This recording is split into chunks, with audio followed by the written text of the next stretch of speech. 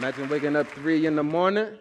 Mind you, I'm living with my grandpa, so imagine my face when I see he can't talk. Matter of fact, the only thing he got out was I can't breathe. All I'm thinking to myself is you can't leave. Now imagine the family of a gardener. Matter of fact, any father who was lost there in the heat of the moment, I bet that moment feel real slow.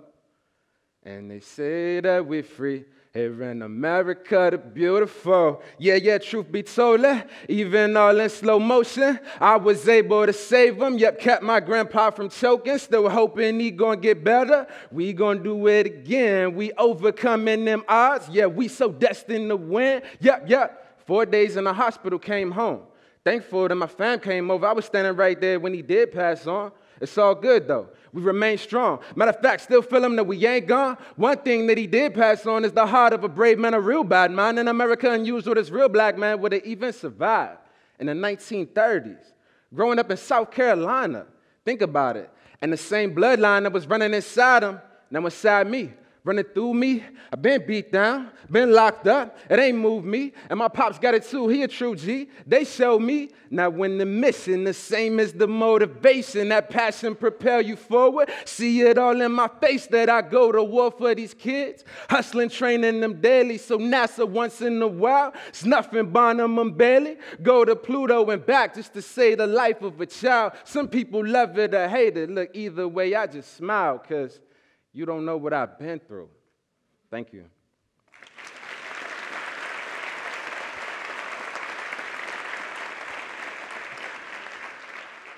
So I dedicate that piece to the late, great Wade Brown. That was my grandfather. He's actually a chemist. And I teach science, technology, engineering, arts, and math. So what I want to talk to you today about is this problem that we have that affects everyone in this room. Right? Here you see math literacy scores around the globe, and what do you see? What jumps out? The U.S. is behind in math and science, actually below the international average. Now, our challenge as educators is how do we teach the students we have now and prepare them for a future that we don't even know what the jobs are going to look like. So if we zoom in on America and we look at graduation rates, what's striking, Washington, D.C. has the lowest graduation rate in the country, right here in the nation's capital. And it has been that way for consecutive years, and that's a problem because our education system is failing our kids, right? It's outdated. We're using an 18th century education system for a time that we've never known. We have information, infinite knowledge and technology at the palm of our hands. So it's time for us to upgrade our education system. So what you see here is dropout rates, right? So as you can see, they're actually going down. Most people argue, well, our dropout rate is declining, but what isn't declining is that big bar at the bottom that represents low-income families. Low-income families still represent the biggest percentage of our dropouts, right? So enough about the problems. Let's talk about some solutions. How can we actually fix this problem? How can we fix our education system? Because we know it's linked to so many other things, right? So we have studies that show any child that receives some type of musical education or some type of musical training automatically develops better brain chemistry at a young age than kids who don't. The facts are there. So you know how powerful music is in learning. Let's see. A, B, C, D, E, F. You heard this before. We don't teach it A, B, C, D. That's not how we teach, right? So why are we taking the arts out of our schools? That doesn't make sense. It doesn't make sense. So we know anytime you're playing music, you're using your audio, your visual, and your motory skills all at once. So your brain is firing left and right. And that strength that you build up is shown in other areas, right? So you see it in academics. I had the benefit of being able to take music lessons when I was younger. I took piano when I was 7. And that led me to find my passion, which was music, right? And that carried me throughout my elementary and secondary education because I knew, one, I had to finish my homework, and I had to get good grades because that was the only way I was going to get to play music and do shows on the weekends. So propelling me all the way to high school, my senior year, I'm like, all right, I'm ready. I'm going to graduate. I'm going to be a rock star. And my parents are looking at me like, boy, you know you're going to college, right? So I said, okay. I learned 2 things when I went to college. One, I learned how to solve problems like an engineer. I learned how to think. Two, I learned that I fell in the vast majority of people who go to college and basically study something that they don't have a passion for. And we end up not using what we actually went to school and paid all that money for. We spent so much time and money doing it. So what I did, I founded the Swaliga Foundation, which the sole purpose of the Swaliga Foundation is to help people find their passion, find what it is they like to do, right? So when I came back to Washington, D.C., I graduated with a degree in architectural engineering, and I knew I had a passion for music, so I wanted to get back to the community. I went to the Boys and Girls Clubs at Greater Washington. So I walk in, I'm all excited, I'm bright-eyed, I got my Swaliga shirt on, like, hey, I want to do art with kids, let's do it, let's rock. And then they're like, well, first of all, we're happy to see you, because most people don't just walk in off the street and volunteer. Second, they showed me around, and they told me about this STEAM initiative that they had, and they told me that we got this music equipment donated, we have a studio, nobody here to run it. So my eyes automatically lit up because I saw the potential that was there, right? So I began volunteering at the Boys and Girls Clubs, and for about 4 months, and I loved it. We were doing great work. And then my parents were looking at me like, yeah, that's cool, we love what you're doing, but boy, you know you need a job, right? So I said, I know, you're right. So I'm applying, I'm going to job interviews. The very same week that I get offered an engineering position, a grant came through to the Boys and Girls Clubs that would allow me to teach there full time. So I had to take my own advice, and I followed my passion. The choice for me was easy, right? It wasn't about the money. I wanted to build on the work that we were doing. So our challenge is, how do we get kids that are stuck in this box? They're in public school for 6 hours a day. They come to us after school. What do you think their reaction is if you just throw a book in front of them like, hey, today we're going to learn calculus? Not going to get a great response, probably. So our challenge is tapping into things that they're interested in. So we started doing things like the science of sound, right? How do we as humans actually hear sound?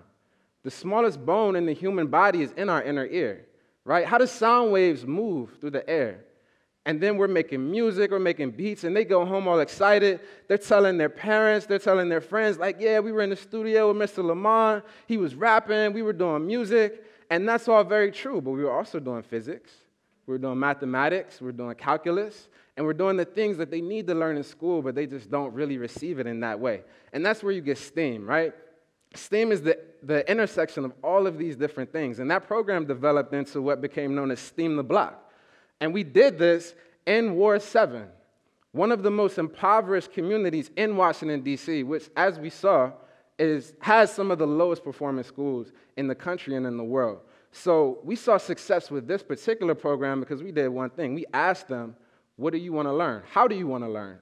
And we gave them the tools. So we put our teens in the studio, in the creative space, with other STEAM professionals, so your young engineers, your young doctors, and then we even brought in young artists as well, performing artists, visual artists, and all of these people are in one room working on science and engineering activities. And what does that do? That creates this culture, right? That creates an environment that reminds them that education is supposed to be fun.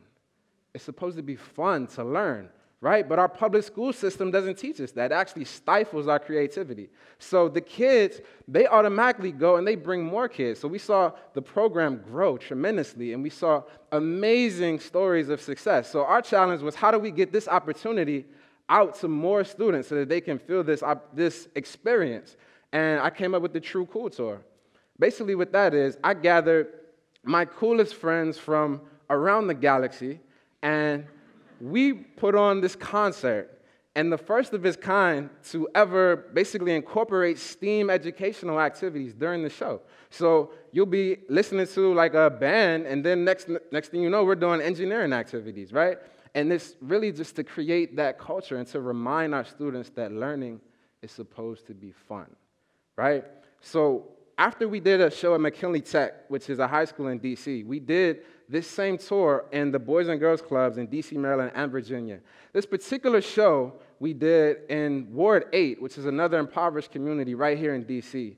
I'll never forget. I'm on the mic, and we're doing the show.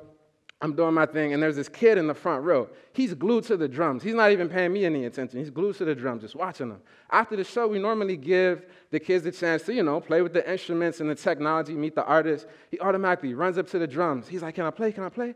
I'm like, yeah, go ahead.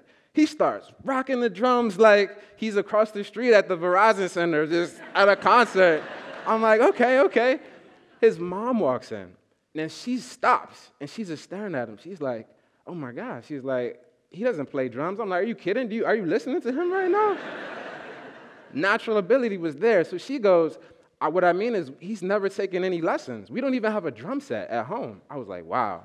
Then she goes, last week he was actually diagnosed with ADHD, and they prescribed him medication.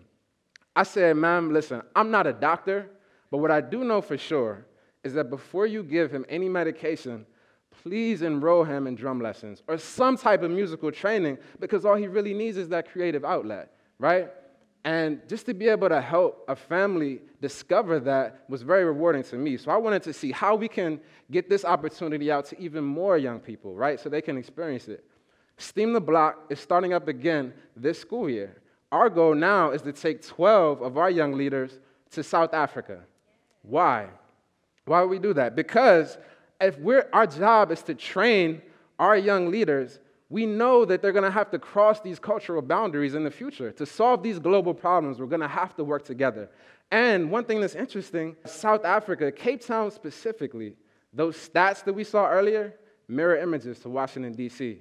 Education is linked to what? Graduation, crime, unemployment, right? Our economic system, education is rooted in all of these things. So the interesting thing that we do is we use passion to fuel our education, right? We tap into a kid's passion. And really, if we're spending millions of dollars to figure out best practices or what the new standards should be, or we should teach this one, really, I challenge all of you, my educators, my parents, my community leaders, let's start by one thing. The first thing we have to do, let's ask our young scholars, how do you want to learn? Thank you.